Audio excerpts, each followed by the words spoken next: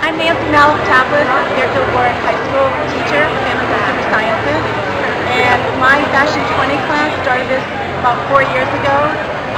Someone from Earth Day committee came along and asked me to do something for Earth Day. And kiddingly, I said, "What? Turn trash into fashion?" And that's when it was born. And within a week, I met.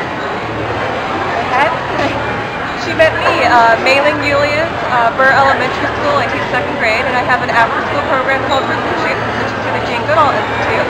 And I had done a trashy fashion show once before in Tanzania with the Jane Goodall Institute, and when I came back to teach here, I also decided the same year to do a trashy fashion show with my Roots and Shoots kids, which is an offshoot of the Jane Goodall Institute.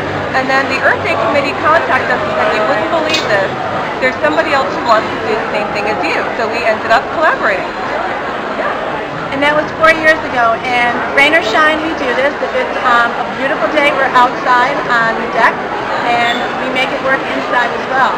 So high school students actually have as their project in the curriculum that they redesign something or come up with something from trash.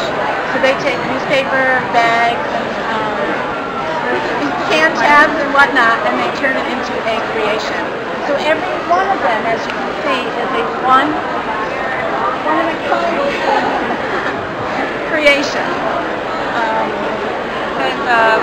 The highlight for my kids is being able to work with the high school students. They really look up to them. They think they're so incredibly cool, and they come to our meetings, they show off their fashions, and they show them how to walk the runway, which is very impressive.